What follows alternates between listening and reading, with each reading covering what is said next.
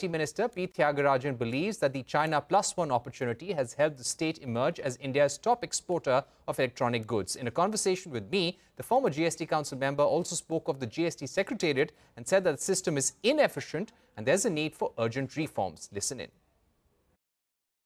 It's not in my daily kind of work remit, so I can't say authoritatively. I'm not keeping track of these things. But I would say that broadly the sectors that are doing well in Tamil Nadu. One is electronics, assembly and component to some extent, but mostly around assembly.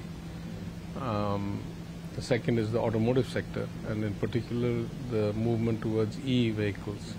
We have, Ola has set up a big factory and so forth.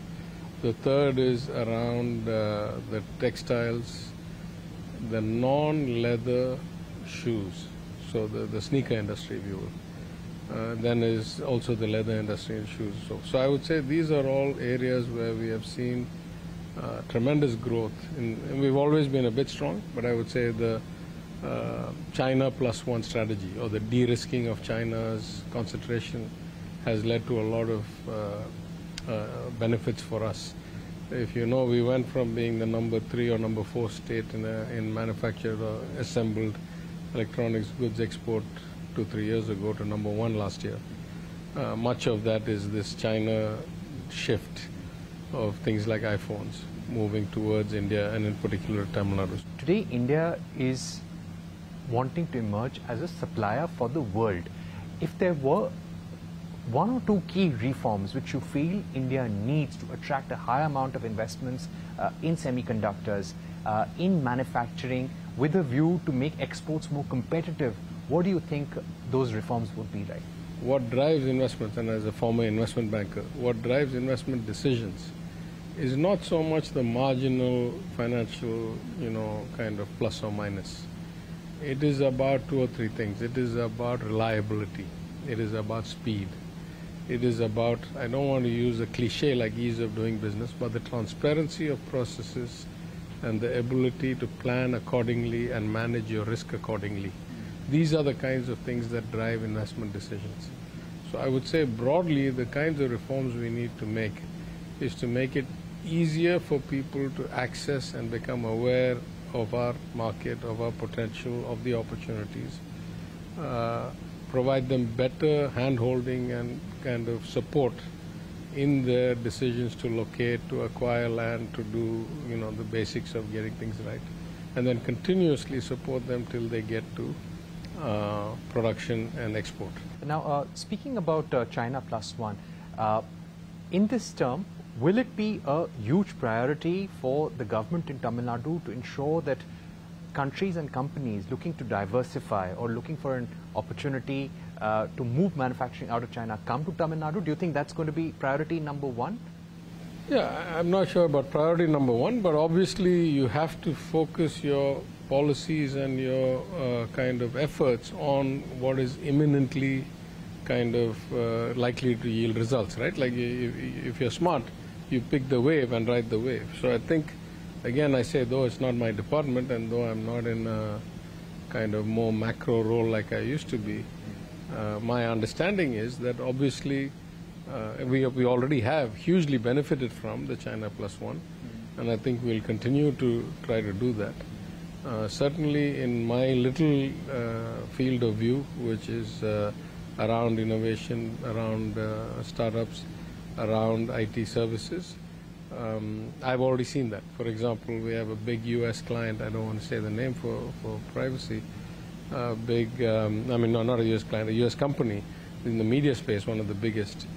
And they have gone from something like 200 jobs a few years ago, 4 or 5 years ago, to almost 6,000 jobs in the last 5 years.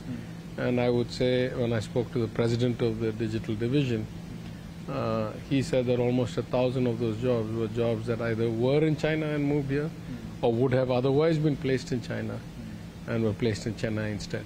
So we are already benefiting from it in a big way, and clearly we'll try to seize the opportunity, because that's where the macro trend is. There has been a lot of demand for quite a few years now to bring down the number of slabs from 4 to 3. The GOM is looking at the possibility of merging 12% to 12% and 18% tax slabs. Is that something that you feel the time has come for? It is important to do it now? I say this personally. Whatever I thought of the system before I spent 2 years in it, the 2 years there tell me that the functioning of the GST Council itself, and this is not, doesn't require constitutional amendment, doesn't require, I'm saying in the practical way, who sets the agenda, how are the GOMs, constructed, how are the chairmanships set up, what is the secretariat's role, what is the role of the fitment committee or the law committee. In basic processes, this is a really inefficient, badly designed system. I say this as a former operations research major and an industrial consultant and a management consultant. If you just ask me to wear my kind of professional hat, this is a really inefficient, badly designed system. It can be easily improved in 20 ways, profoundly and easily improved. Easily in terms of effort and profoundly in terms of impact. Were the government of India, which is basically the kind of home of the GST Secretariat. The GST Secretariat needs profound reform. Right? That's my professional view from 2 years of experience. There is one thing to expect and aspire to have fewer rates, but is it politically possible right now, or do you think we're still far away from consensus? Do you think it could happen in the next few weeks, or it's something that will require more political will? Look, in my experience, and this is my personal view, it's not the government's view, it's not my government's view.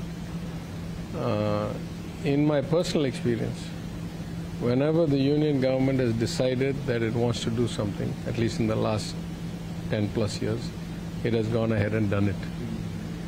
Far more momentous things than the collapsing of 5 rates into 3 or 3 rates into 2, whatever, have been done by a bill introduced in the morning and voted on in the afternoon.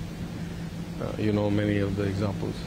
So if the union government decides that that's what they want, my best guess is they can get it done.